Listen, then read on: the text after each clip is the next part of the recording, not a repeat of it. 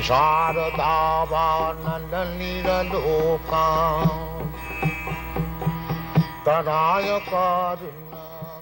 1965, His Divine Grace, A.C. Bhaktivedanta Swami Prabhupada, a Vedic scholar and holy man in the renounced order of life, left India for America to transform a bold vision into a historical reality of global dimension. To fulfill the desire of generations of Indian saints who wished to see India's timeless spiritual culture benefit the entire world, Srila Prabhupada left India and sailed to the United States. When he arrived by freighter, he was practically penniless, but after nearly a year of struggle, he established the International Society for Krishna Consciousness in July of 1966. In the years that followed, the society grew rapidly, and Hare Krishna became familiar to millions of people. Srila Prabhupada became the focal point for the public's interest in the Hare Krishna movement, but he was never too busy to carefully answer any question. And, with each and every encounter, he would open the doors to the ancient philosophical and spiritual knowledge of India. An Acharya is one who teaches by example. By his personal example, Srila Prabhupada demonstrated that the soul, the self, is naturally eternal, full of knowledge, and full of transcendental bliss. When a living being is awakened to his original constitutional position of Krishna consciousness, he becomes filled with sublime, exalted spiritual emotions that have no material counterpart. As a great self-realized and God-conscious saint, Srila Prabhupada often exhibited the spiritual happiness that Krishna describes in the Bhagavad Gita. That sacred and ancient fountainhead of wisdom has this to say about the final state of human perfection. In that joyous state, one is situated in boundless transcendental happiness and enjoys himself through transcendental senses. Established thus, one never departs from the truth, and upon gaining this, he knows there is no greater gain. Welcome. Thank you. You founded the Hare Krishna movement some 7 years ago in 1967, did you not? Yes. In a capsule, what is the movement? The movement is to awaken God consciousness of the human being. The human being is distinguished from the animals, that the animals cannot understand what is God. Mm-hmm. And if the human being also does not understand what is God, then he is enemy. I see. And so your movement is to bring about an understanding of God among human beings. Yes. And Hare Krishna means what? Hare Krishna means addressing the energy of God. Hare means the energy of God, and Krishna means God. Mm-hmm. Okay, you were here yesterday and to attend your annual festival that was held here in Golden Gate Park, and we were there too. And in fact, here it is. A few thousand people came out to hear it. How many people are now disciples of the Krishna consciousness movement? Dedicated life, about 10,000. About 10,000 dedicated in ones. the Western world. Mm-hmm. Your Grace, is there any significance at all in the shaved head? Why are heads shaved? We keep ourselves very clean, that's all. Oh, it's just a cleanliness thing? Yes. Is there any significance in the color of the robes? At least at the present moment, people think that by keeping long hair, it becomes very beautiful. I see. Yes. So we are against it. Mm-hmm. Just as simple as that. Is there any significance in the yellow robes? Yellow robe is the dress, those who are dedicated. Mm-hmm. Yes. It could very well have been a blue robe. It's just something that was arrived at. This saffron. Mm-hmm. Mm-hmm. Your Grace, why do you feel that so many people are pulling away from the traditional religions in this country, such as Christianity and so forth, and going for the trying to understand the Eastern religions, we hear a lot of swamis and gurus and other type of yogi and so forth. Why do you feel that people are pulling away from the traditional Christian standards here? But we see that the Christian churches, especially I have seen in London, mostly closed. People are not interested, or the Christian leaders, they cannot make them interested. Why? Did Christianity fail the people, which is why they're turning to other things? Or? I think so. You say that Hare Krishna consciousness pretty much takes the absolute truths from the Bible, the Quran, the Torah, and the Vedic. Yeah, everywhere. Everywhere. Religion means to understand God. I understand, but do you feel that in getting truths from various places like the Bible and the Quran and so forth, don't you run into conflicts at all or contradictions in those particular philosophies? No, I don't find any conflict, because the ultimate goal is God. So you have to understand God and try to love Him. So you can go through any religious process. If the goal is attained, that you understand what is goal, and you try to love Him, then your life is perfect. Why do we see so many of your followers chanting almost all the time? Chanting means to keep association with God always. So you have to audibly chant Hare Krishna? Yes. This is transcendental vibration. Just like a radio message, if you keep contact with the radio message, then you know everything what is going on outside. Similarly, this transcendental sound, Hare Krishna, if you chant, then you keep connection with God directly. Thank you very much, Your Divine Grace. It's been our privilege to talk with you and to meet you. Thank you. And hope that we can see you again when you return. Hare Krishna. Yeah. We'll be back with more news in just a moment.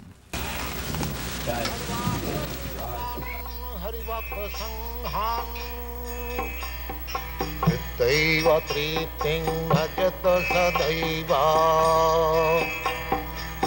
Daiva tripting bhajata sadaiva. Vande gurasi charanarabindam. Vande gurasi charanarabindam. Very much happy, because these American boys are helping. It is due to their cooperation the movement is spread all over the world. Where will you go from here? In America? What is the date I entered? In Hawaii? She's asking where you will go after Dallas.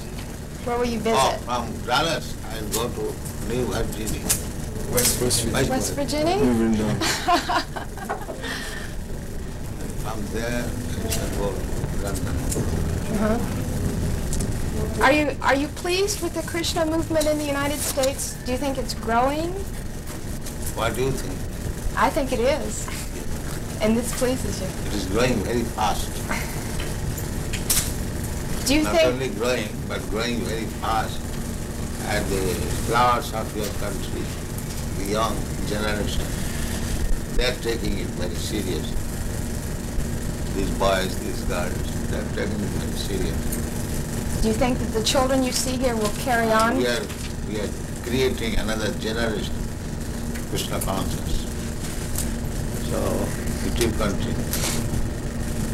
What does Krishna offer that some of the other religious beliefs of the world? Krishna is God. So other religion who follows God consciousness, so there is no difference. It may be different some name, but religion means God consciousness. Without God consciousness, there is no religion. And what does worshiping in your way, is it any better than worshiping in another way? Is it a more direct contact with Krishna? Well, every way is nice, provided the followers are nice. Unfortunately, the principles are not followed. Just like in Christian religion, it is said, thou shalt not kill. But killing is very good thing here in the Christian world. Killing simply. So many slaughterhouses. That is not Christian religion. But followers, they do not follow the rules and regulations. That is regretted. Otherwise, it is very nice. Our also principle is no meat eating. That means there is no killing of animals. Every religion says like that, but the followers do not follow. The Krishna religion teaches that women are to be subservient to men always. Why? The Krishna religion teaches that women should be subservient, should be subordinate to men. He's asking why.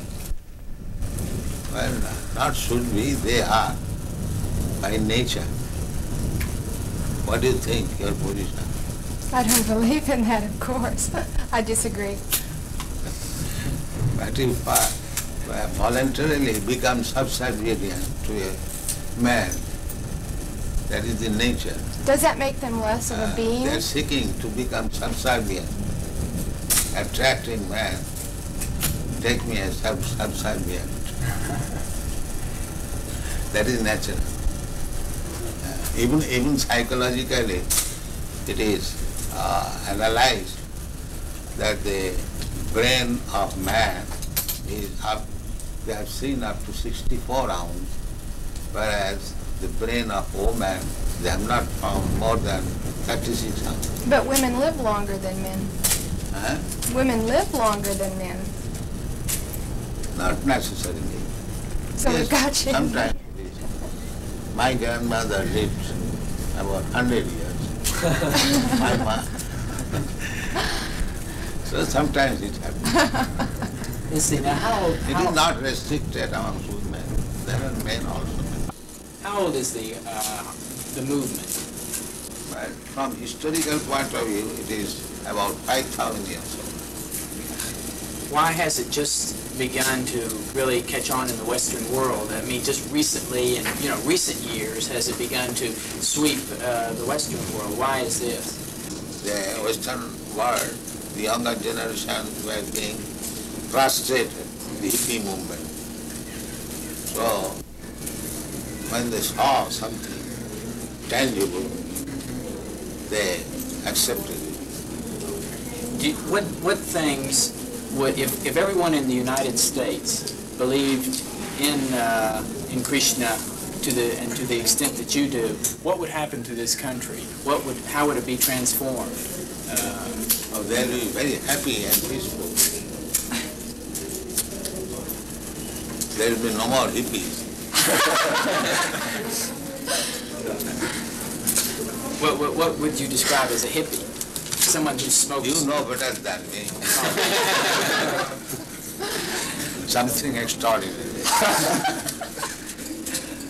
How do you respond to this? How should people who follow your beliefs, how should they respond to other people who are criticizing them and, for the way that they... This criticism, you criticize me, I criticize you. That is going on. Even there is no change of dress. It is man's nature to become envious, to criticize others. That is material nature. So you think that they're envious because they're criticizing? Yes. Because of the happiness that the people have? Certainly. Oh. Sometimes they inquire, are you Americans? Because they never saw Americans so peaceful. And in the priests also, they very much appreciate. In Melbourne, the Bishop of Melbourne and the head of the Scottish Church and many church people, they very much appreciated. They invited me and talked. In a society of that,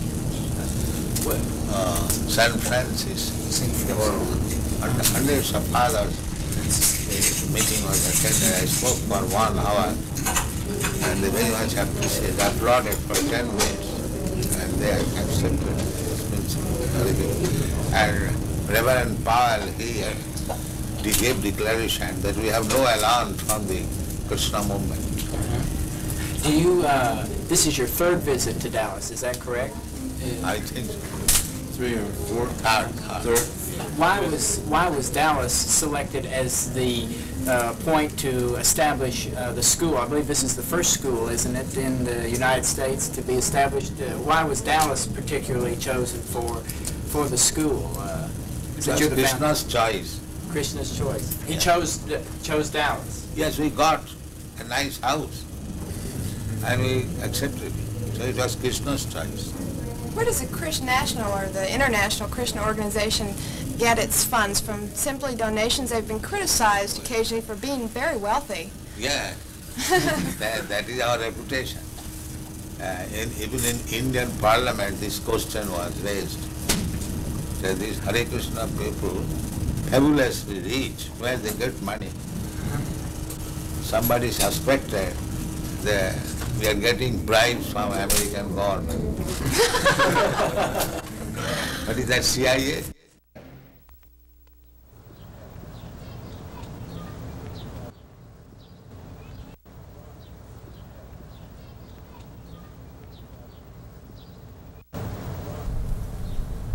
So if you are theologians, then you must know what is God and abide by God.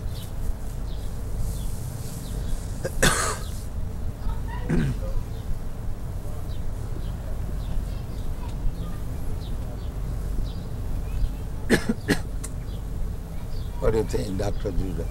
Pardon? What do you think, this proposition?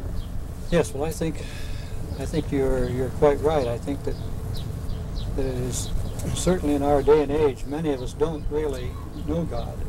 Then he's not theologist. He is theosophic.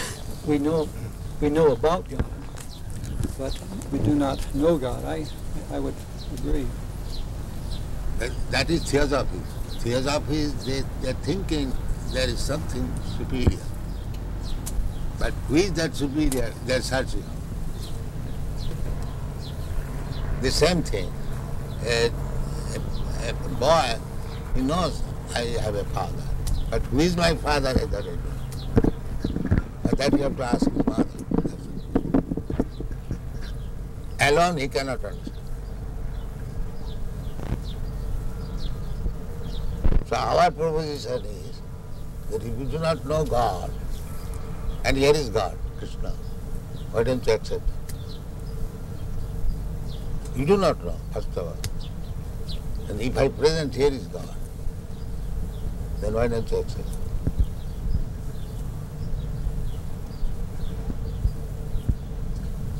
What is the answer? We are present in God. Here is God.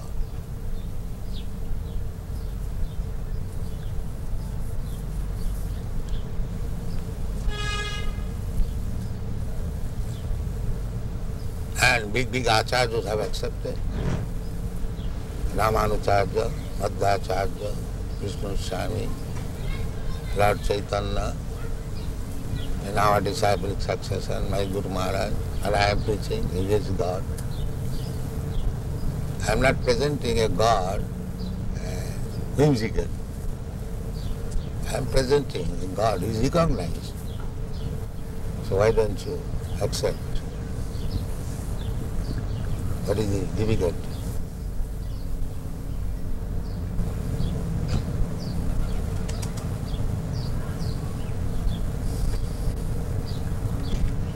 I suppose one of the difficulties for certainly many in the older generation is that we follow certain patterns of life, and And you are not serious about God. and it is difficult to change.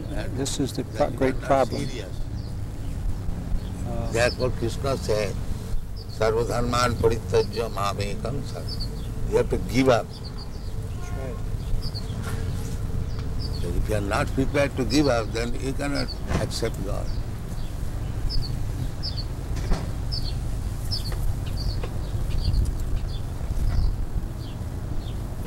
I think you're being a little unfair to Dr. Crossley. I think what you say is true, that it's the most important thing we can do is to seek and know God. But I don't think it's right to say that it's a bad thing to study how other people or how man I don't has say bad thing. Yeah. I say if you're That's serious about God, now here is God. That's what a university in part is for, to study about how people have thought on different matters. I would say if you are seeking after something, if you get that something, why don't you accept?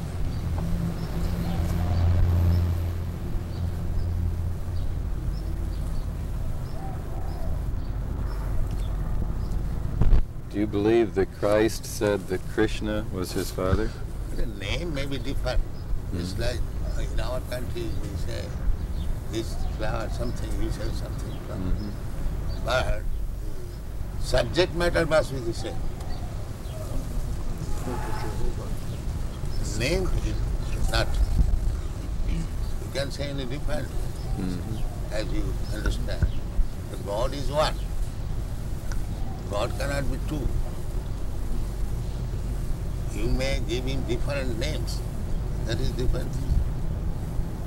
But God is one. God cannot be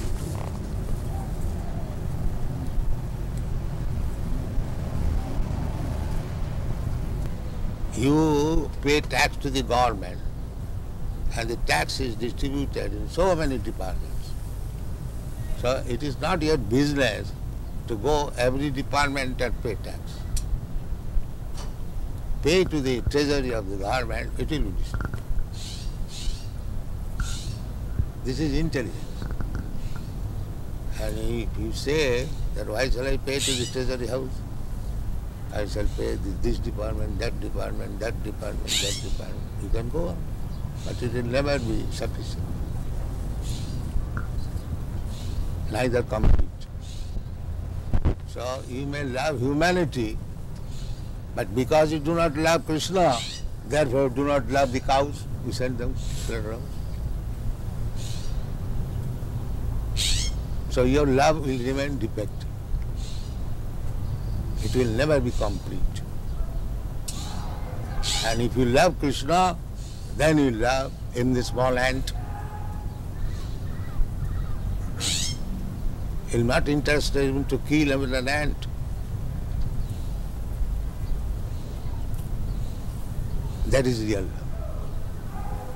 I agree with you that we love very badly and we slaughter the animals. So badly love is not love. But is the converse true? That we chant very well and that we can love Krishna even when we cannot love our fellow people? You are chanting, you are also working. It is not that. You are simply sitting down and chanting. Because you are chanting, therefore you are loving everyone. That's a fact. These Hare Krishna chanters, they never agree to kill any animal, even a plant, because they know everything is part and parcel of God. Why unnecessarily one should be killed?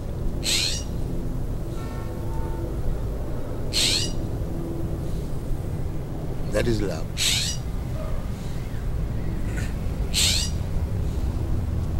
Love means never killing? There are so many things. It is one of the items. Yes, that's one. Do you kill your own son? Why? Because you love him.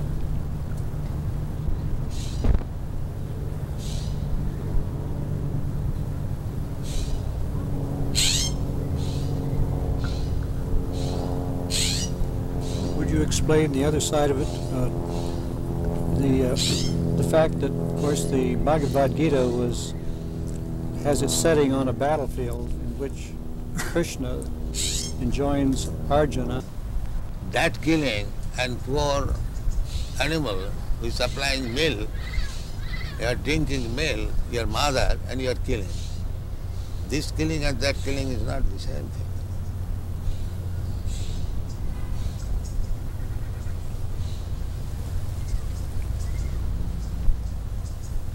According to Vedic civilization, the cow is to be given special protection. Why? It is recommended for the cow. It does not say of other animals.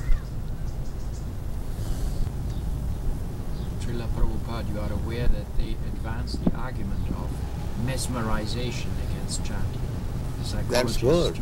That's good. If you can mesmerize, that Dr. Druha has admitted, that you can mesmerize the drug-addicted hippies and engage them in understanding Krishna. It's a great achievement. Commercials. Yes. It's not mesmerization. Whatever it may be. Dr. Druha has admitted.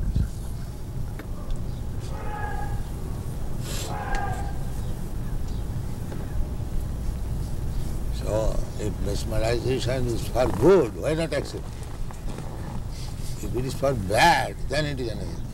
If it is doing good, why not accept it? What do you think? I don't know how to react. I think I agree with you. If it is good, everything good should be accepted.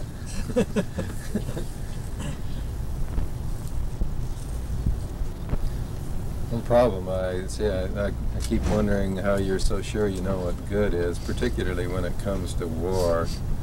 I would be a little more worried, I think, that... What is that word?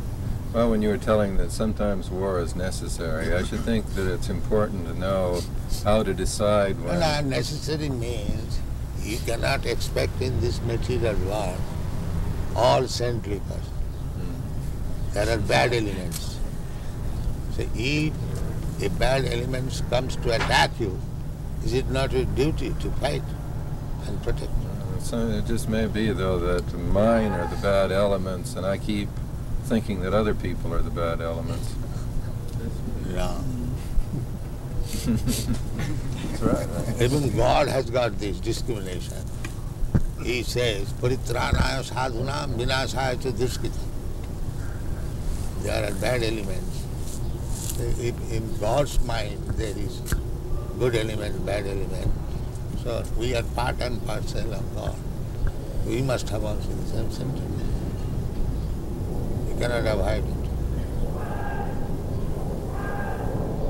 The body is not divided. Yeah. He's saying that when we say everything is part of God, the body is an exception. He says the body then is an exception. The body is not part of God? No, why? Body is also part. Yes, the body is also part. Yeah, that's it. I explained. Maya Shakti. Yes, it is another energy. I see. Inferior energy. Inferior energy. Everything is God's energy. The body is also God's energy. The best use of the body is God's energy should be utilized for God. Then it is body spiritualized. Body is also God's energy. And if it is engaged in God's service, then the body is no more bad bargain. It is a good bargain.